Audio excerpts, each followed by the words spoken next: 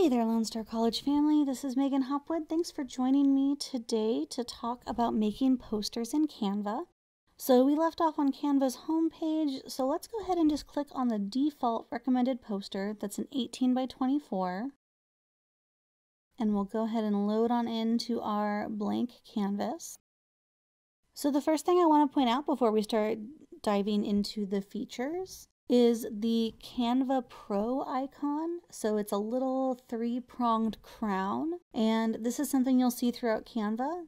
Canva is free, but a lot of their content is paid, where you have to pay extra to access certain images, to access certain features. I am using the free version. I don't pay for Canva. There is a lot of really great free content, but just be cautious as you go through Canva. Make sure that if you are using the free version, that the items you select are for free. You'll notice that there's a little crown. When you hover over items that are free, they will say free in the bottom right corner. So where we start off are templates. I really like a lot of their templates, and I've used several of them before. This one here, the Career Expo one, I have used to make posters advertising like end of the semester events for students.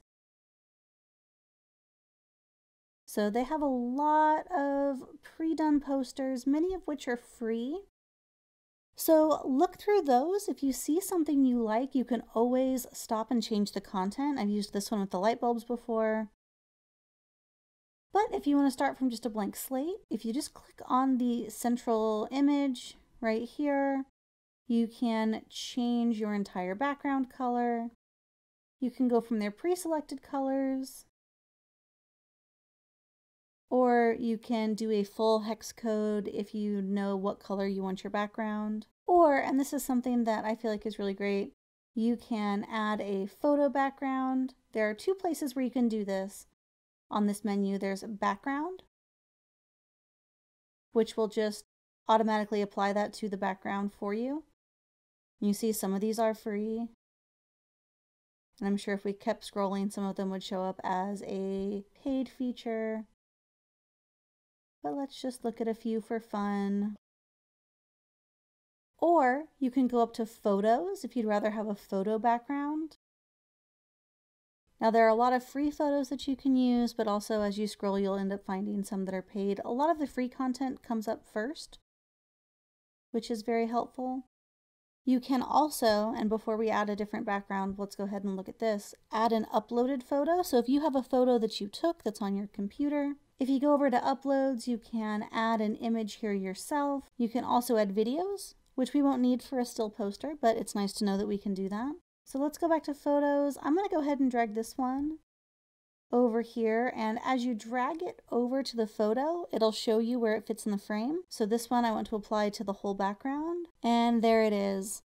It is the start of spooky season. I'm recording this at the beginning of fall, so I think I'm going to go with a Halloween theme today just because that makes me super happy. So we've added a background, we've used the photo and just dragged it on over to this space. Now something else that you can do that I really like, and I'm going to jump over here to where it says elements.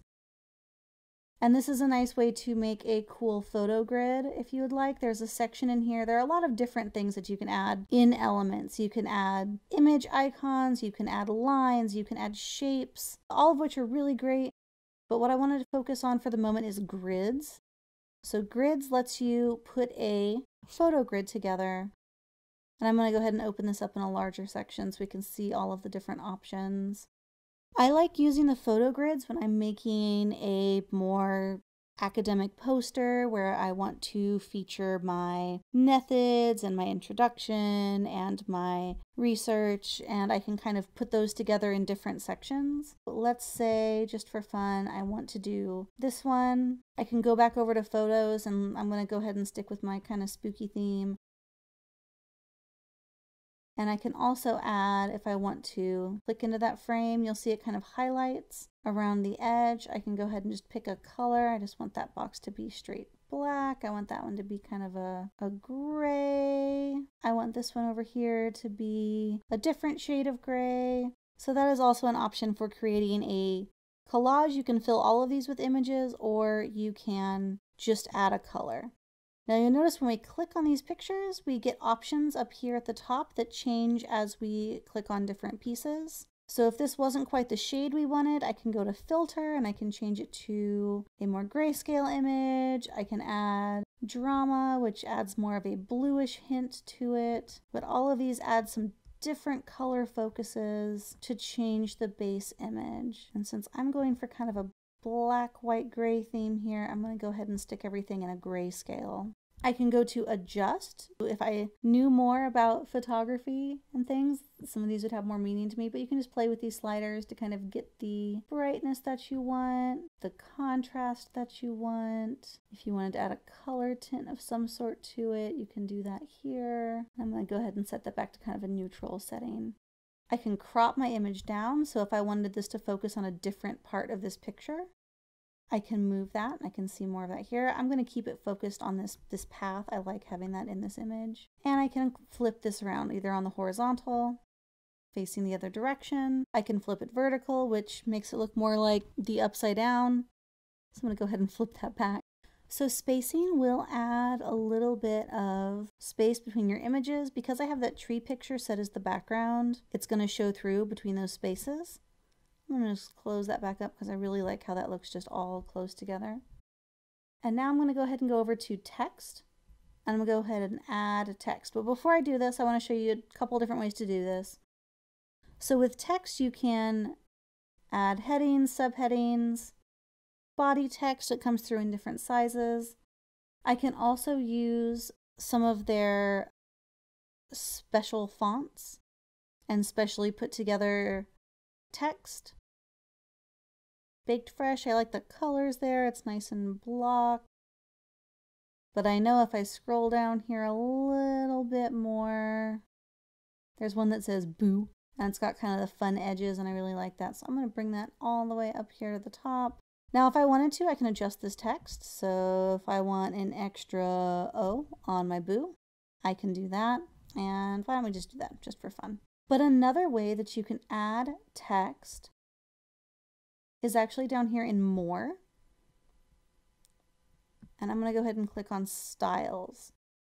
So what I like about Styles is it gives you a font, it gives you a heading and a subheading, and then a color palette. So if you select a palette, it is going to change what is happening on your screen. So my Boo font, I'm going to go ahead and click this, and then I'm going to go ahead and undo it. It changes that Boo font to match the settings that I just made. But I don't want that right now. So I'm going to Control Z, undo. You can also undo up here at the very top, these forward and back buttons. And you can see it's automatically saving my changes as I go. So that's pretty great. So another thing that is going to be down under More is Charts. And this is a fairly new feature, but it's one that I really like. You can select a chart type to add a chart into your poster, which is really great, especially if you're asking students to use this to make some kind of presentation poster. Since this spooky, we'll give all of my items a spooky theme. Ghost and werewolves and vampires and zombies. And we'll go ahead and just delete this last one. Let's change up these numbers a little bit just for fun. There we go. At any point, I can also change the font color, and let's put that in white so it fits. I'm going to shrink this chart down just a little bit so I know it fits on this screen. Another thing I really like is how the guidelines show up. So it'll show me when I have this, if I want it centered absolutely in the middle. It'll show me where those guidelines are. If I just want it centered through the top or centered under that boo, I can do that. I'm going to go ahead and center it with this entire poster. There we go. And I can, of course, customize the colors as well if I wanted to, but I'm not going to because I have pretty terrible color sense. So we have added background photos, we've changed the colors, we've changed the spacing, we have added text, We have gone through the styles if we wanted to change the overall style. We have our chart here. So everything's looking pretty good. I like how this poster's come together. So let's go ahead and call this one done. Now that it's here, what can we do with it? So we can share it. Like we talked about in the introduction, we can share it to a team. So if I was making this as part of a group project, or if I was collaborating with the other librarians, I could then share it here and let them edit it or make comments, make changes. I can download it, which is probably what I would recommend doing. You can change the type of download that you have. For this one, since we have just still images, we really just need the PDF print copy, which you can use to print it off. Or, and this is new as well, if you wanted to print this as a poster, Canva will charge you to print it and send it to you if that is something you are interested in. So that is about it for poster making. If you have any questions, please leave them in the comments below. We'd love to hear from you. And feel free to come explore with us as we look at making presentations and videos.